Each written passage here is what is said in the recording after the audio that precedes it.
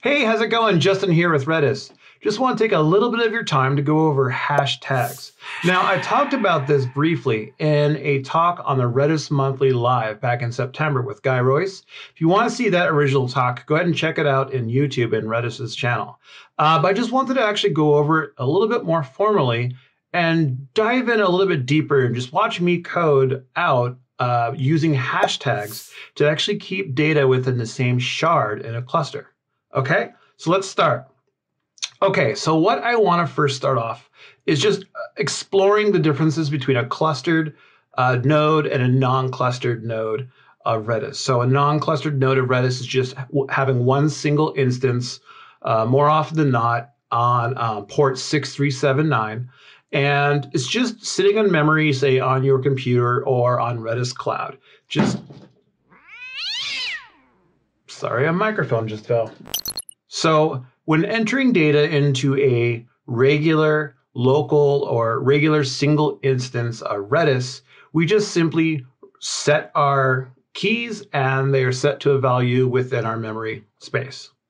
With a clustered instance of Redis, when we actually set a key, it needs to determine the hash slot. So what is a hash slot? A hash slot is a namespace or a location created by Redis that goes from 0 to 16,383. And this allows us to store and retrieve at specific numerical locations your data, no matter how big or how small the number of shards are. So if we have, let me look at this example here. Here we have a clustered and a non-clustered node. The non-clustered node is just another word for your local Redis instance, either connected with the Redis cloud or running locally on your computer with usually the port 6379. The data that you write goes directly into your memory and it's all together. With a clustered node, data is written across multiple shards if you have more than one shard. So data isn't always going to be in the exact same location as some other data. So with your local computer, you write two different sets or two different lists. They will be within the same location on your computer, in your memory. With a clustered computer setup, they might not always be in the same shard. If you have two different keys and two different shards and you want to work with them with a multi-key command like rpoplpush or zenter or sdiff, things like that, then you're going to run into some problems. Okay, so let's actually just go ahead and check this out. So when I'm actually clustering, I'm using Hashslots. What is a hash slot? A hash slot is simply a location that is numerically determined to store your information. So instead of actually hashing using a shard quantity to determine a hash location or location of your data, we're actually going to use a hash slot. So here we're using a CRC16 hashing algorithm on a key, and when they're modding it by 16,384. So that's what we actually do to determine the hash slot location. So let's go for an example. Let's say that I have slot 11,940. So in a single cluster of just one single shard, I'm labeling it here shard 0, it's going to be right approximately in that location in a shard. So the beauty about using hash slots within our cluster is that the hash slots move, but it's not determined by the hash slot number. So let's check out this new view. Now we have two shards. Previously, shard 0 only had hash slots from 0 to 16,384. This next setup, where I have two shards, shard 0 now has 0 to 8,190. Shard 1 has 8,191 to 16,383. So we still know the location of my little example slot. It's just now in shard 1. So let's expand this. Let's add another shard. So now we have one going from 0 to 5,460, the second one going up to 10,923, and the third one taking all the way up to 16,383. If you see my little blue example there, he's still there. It's just being moved based off the hash slot count and the hash slot location.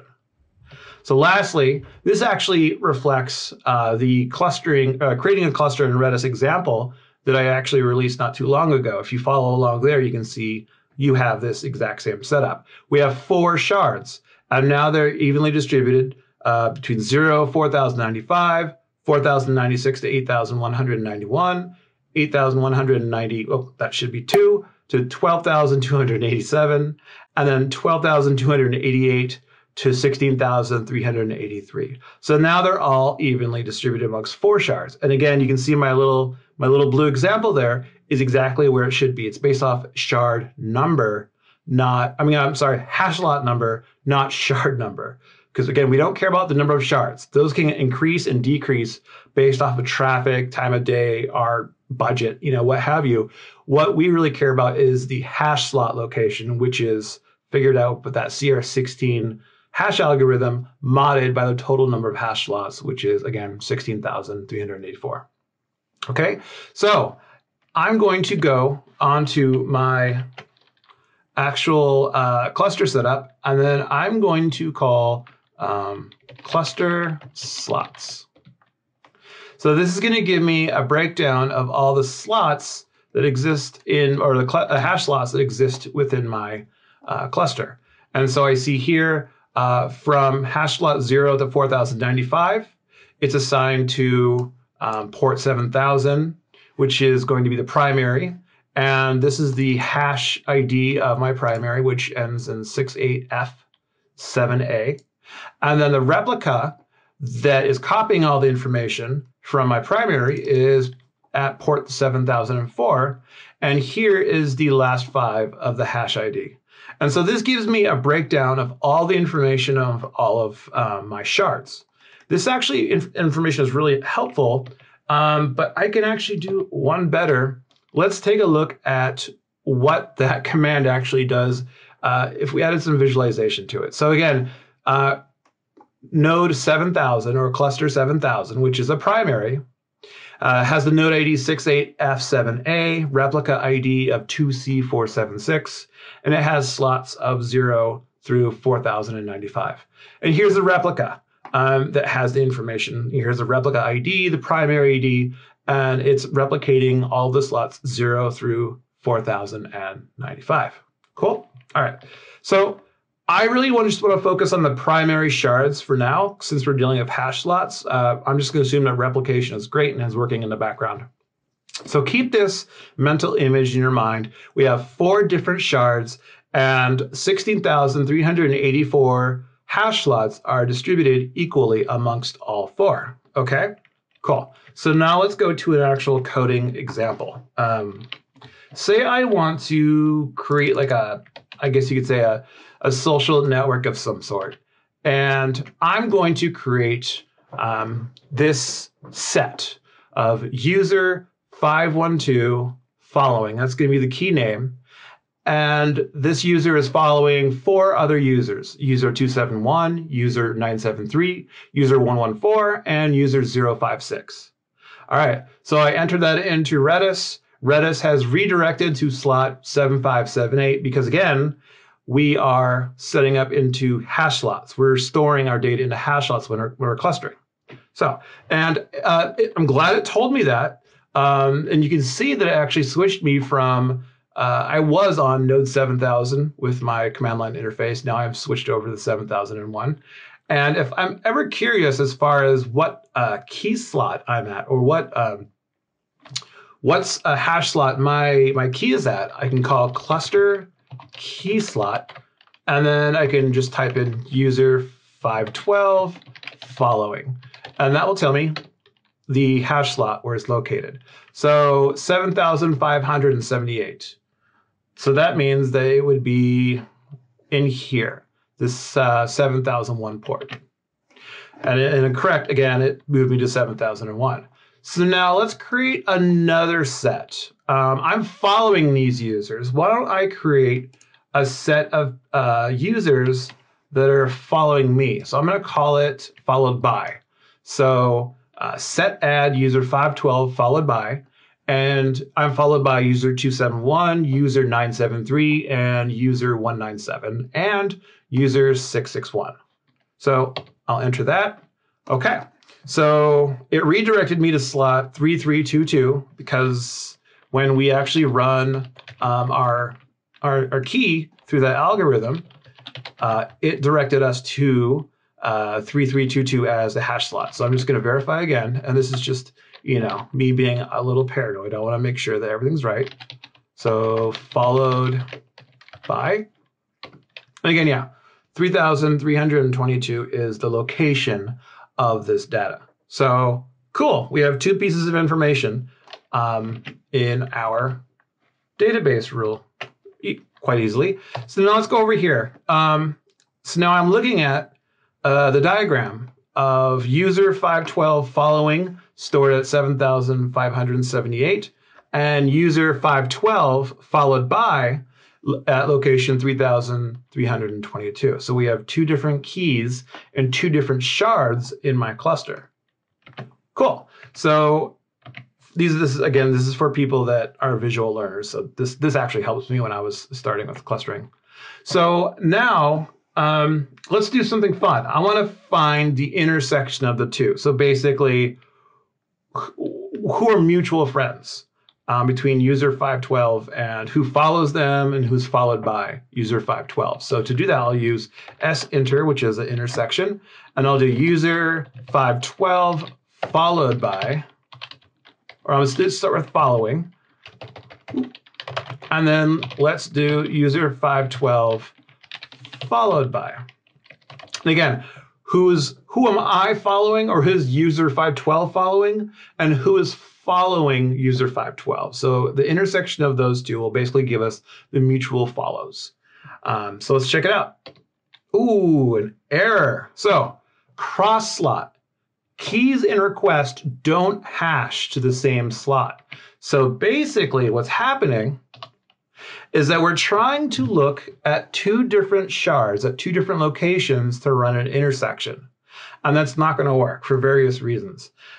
Redis is fast. Redis is very fast. To retrieve data between two shards would not guarantee fast retrieval and intersection of the data. So it's just not going to work. Multi-key commands will not work across shards. They will only work within the same hash slot. And this is, again, to protect the speed and integrity of Redis. It just would not make sense to compare and work with multiple keys amongst multiple shards. So there's a way around this, and it's pretty cut and dry. We basically use a pair of brackets. Now I'll see if I can copy this in without us actually automatically entering. So I'm using sadd and then user, and then I'm actually putting the user number, the unique user number 512 within curly braces. Now what happens is usually the hash slot, the hashing algorithm to determine the location will hash the entire key. Now sometimes I don't want to hash the entire key. I just want to hash a specific subsection or substring of the key that will be common amongst other keys. So here I'm telling it to hash the number, the number 502 or 512, and that will determine its hash slot number. So I'm going to enter the exact same data as normal: user 271, user 973, user 114, user 056. These are all people that user 512 is following. So I'll enter that. Not a problem. Out of curiosity, let's see what hash slot that actually has hashed to. So I'll do cluster key slot and then user colon and then curly brace 512 curly brace colon following. And it goes to 3,808. Cool. Okay. So as you can see, I haven't switched clusters, so it's still on my shard 0. It hasn't skipped shards, so I'm still on my shard 0. So now let me add my followed by. So I'm going to add my followed by user, And again, I'm going to use the curly braces. So I'll just paste that in. Set add user colon curly brace 512 curly brace. So again, this is all, I'm telling the hashing algorithm to only hash this value here. And it's going to have the exact same hash slot as what's up here. Because again, I told it to only hash this section right here. So this is going to guarantee that we only are hashing that one specific thing between both of the keys, and we're going to be using that same hash slot. So let me just check to make sure, followed by. Okay, cool. So I just called cluster key slot on my followed by key, and now I see that both are actually hash slot 3808. And just for us visual learners, you can see, oh, I'm sorry, I should put that in curly braces, that both of these are going to hash to 3808. And when I run my intersection command, so let's do z enter, and then let's do num keys, that's going to be 2. And then my first key is, I'll just, let's save everybody a little bit of time. Call this. So this is going to be my first set that I want to look at, and I want to intersect it with this set. And this will give me the intersection of those two keys because they're in the exact same key slot or a hash slot in the exact same shard, which happens to be shard 0. Now again, if we tried to do this with, oh, why did I call Zinter? Oh, that's not right. Sorry. Let me call S enter. Wow. Who can say where the road goes, where the day...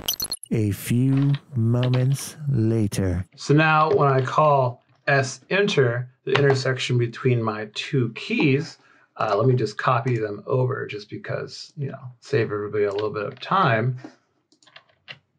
Following and followed by, I will have them in the exact same shard, in the exact same hash slot. And so there we go. User 973 and 271 are both following user 512, and user 512 is following user 973 and 271.